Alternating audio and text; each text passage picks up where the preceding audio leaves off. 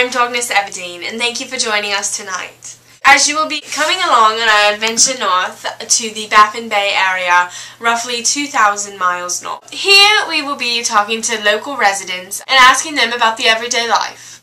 So I ask you to join me on the adventure to the Baffin Bay.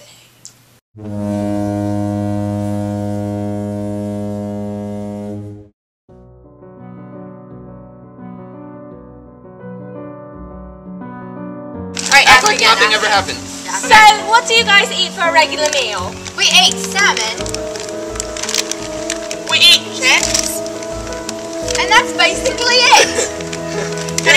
Here in Bylot, we don't have anything other than chips and salmon because we live in the Baffin Bay, which is located in northern Canada. And the only fish in there is salmon. Oh, interesting. Oh, you said that's all you eat? You don't have any little knick-knacks? No, that's it. Okay. Alright, we'll be on our way then. Here, you take one. Take some. Alright, thank you. Let's go, family. Let's go.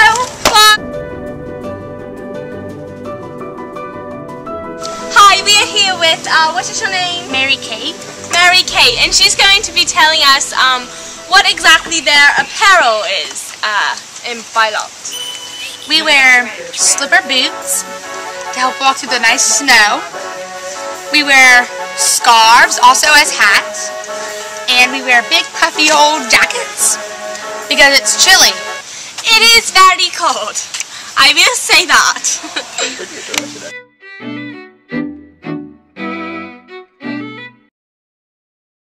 Along here with Ashley. I am here to ask her a little bit about the traditions that they celebrate. Could you tell us a little bit about that? Well, we celebrate Ella Testin Day, and that is January 6th, 1997. But it's every January 6th every year. And could you explain to us a little bit about what that's like? Well, everyone gets presents, everyone, and school is off, and we celebrate the birth of her because she's so amazing. Could you tell, is she like a historical feature? No. No? She is just an amazing person that was born January 6th, 1997. Okay, well there you have it. Ella Testin Day, January 6th.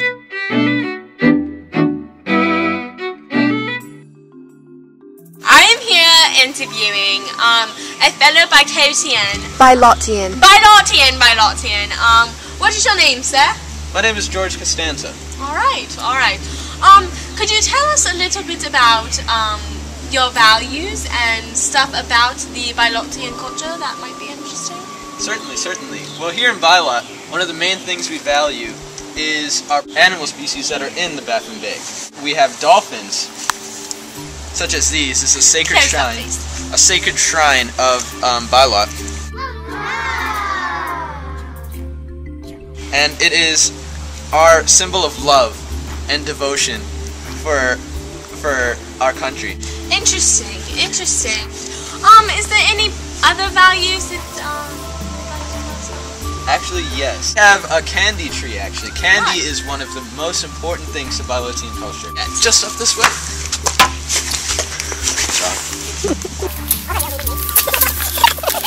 Here we have our candy tree, and it's loaded with all different types of, fresh candy. Here we have some, ones that rotted, obviously. Yeah. And also, because of our very successful candy industry, because of this tree, we have a very good economy. So as you see here, money actually does grow on trees in Bylot. Awesome. Yes, at the higher elevations you'll see the big money, and then at these middle to lower elevations you'll see, the ones. So yeah, because of these types of trees, it's essential to the Bylotian economy that these trees stay in perfect condition, correct, and that they keep producing the money that they produce. Yeah. Very essential. All right. Thank you. Hi, I'm here with another guest from the Bylotian culture. Hey, Ashley today is going to tell us a bit about the shelter in which they live in. Could you give us a brief description? Well, most Bylotians live in ice mansions. Ice mansions can be up to 3 levels. If you have any more, it's it's all going to come down. It's going to be like an avalanche. It's just not good. Right. So, could you tell us a little bit of what's inside an ice mountain? Well, everything is made of ice because if you have anything else, it's going to just mess up the entire house. And you strictly cannot have anything cooking in there. Everything must be frozen. Right. So the like salmon, it's frozen. We don't cook it. Oh. Yes. Like, so we have ice TVs, we have ice chairs. Sometimes it gets a little chilly, but that's what all it is. Right. Yes, it's a bit chilly over here. And thank you for being on our show today.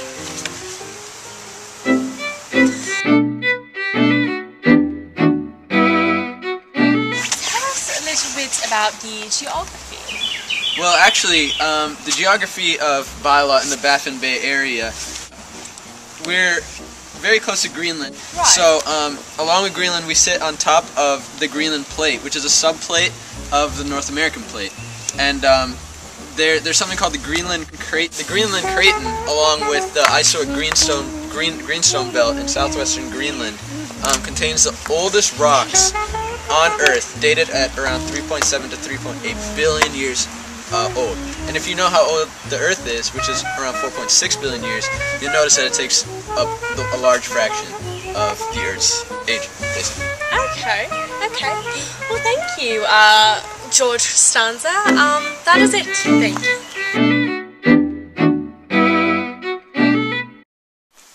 In my one-year journey up north to the Baffin Bay area, I discovered much of the climate and geography of the area. The climate is Arctic to subarctic. In summer and spring, it is actually warm. However, once nighttime comes around, I've noticed that the temperature drops drastically. Also, the northern lights are very frequent in spring. Fall and winter are magical there. The temperatures are ridiculously cold. The daylight hours are limited. All in all, southwestern Greenland and the Baffin Bay area has an average of 300 days of sunshine a year. And lastly, polar easterlies are very prominent in the area. Thank you for joining me on this life-changing experience.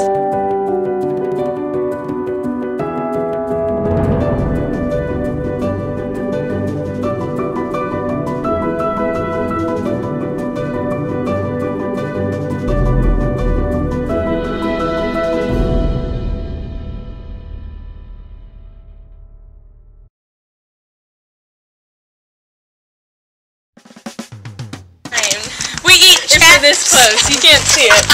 Let me see. Just back up. There we go, that's good. Where's the poster board? Alright, we can just cut out parts. It doesn't matter. Yeah, I can edit it out.